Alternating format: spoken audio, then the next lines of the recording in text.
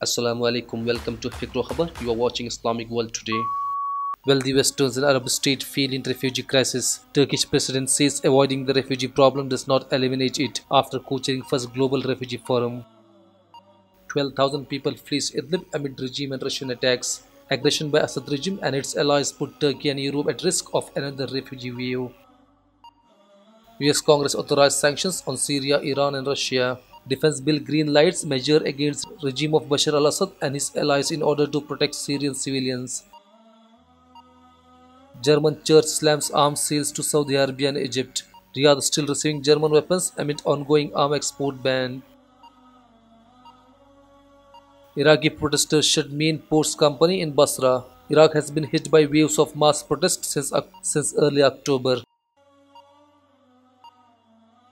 Iraq judiciary releases 2,700 protesters. Iraq has been ravaged by mass protests since October. Egypt's Sisi says position on Qatar unchanged. Qatar has been facing Saudi-led blockage since 2017. Libya, UAE drones hit Sirte, kills one and injures three. Strike targets forces belonging to UN-recognized government in Sirte.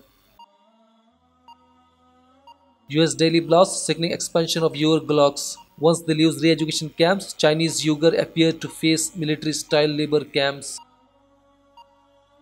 Malaysia hosts Muslim leaders to discuss common issues. Kuala Lumpur summit to discuss development, governance, corruption and Islamophobia. UN 9 children killed or crippled in Afghanistan daily. Between 2019 to 18, some 6,500 children killed, 15,000 another injured. Indian top court to examine validity of citizenship law. Three-judge bench of Apex Court admits petition but refused to put law in abeyance. You can find latest and lot more on fikrokhbar.com/English.